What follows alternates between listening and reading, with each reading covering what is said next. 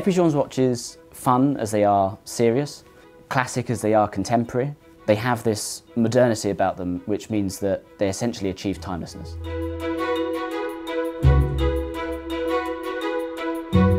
Francois-Paul Journe is a master watchmaker, and he is the founder of the renowned brand Journe.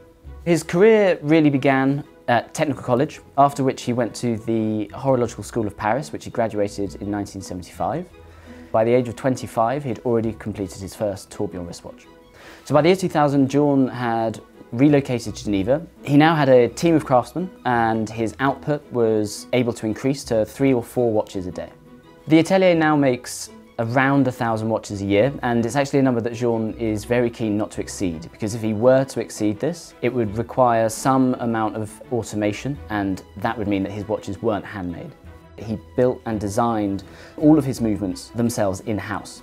They have a very specific aesthetic, and they're very different to a lot of the things that are on the market at the moment. What he manages to do is actually balance the classical with the contemporary, which means that the aesthetic overall is actually incredibly enduring.